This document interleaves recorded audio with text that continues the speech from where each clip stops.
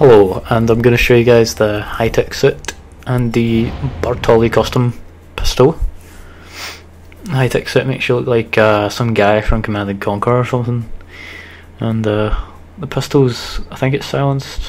Yeah, it's silenced. It doesn't look silenced though at the bottom right. I mean, look at that. Look, I don't see a silencer, do you? Nope. It really confused me a little bit at the start of this. I just walk in here with my stealth gear, high-tech gear.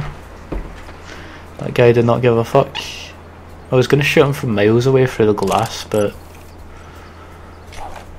I don't know, I was trying to take cover against this mailbox, but it didn't really work, as you can see. And here we go. I decided to just go up to the door and shoot him, so it's got a red dot sight, by the way. It looks kind of cool. Oh, and I try and hide the body, but this happens. And then I'm left just like, oh, what the fuck do I do now? Everything's gone to shit. An absolute epic fail.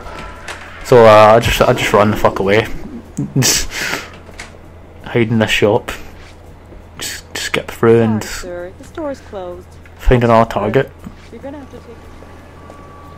Good afternoon. I noticed these guys at the end of the street that I'd never ever seen before, so I go up to them, and as you'll see, I end up making them my targets. The last two targets, because they're in an odd place. Don't know, it just seems very strange for there to be like a line of cars here blocking the road. I noticed you could set the alarm off and that there was a wrench, so set this motherfucker off.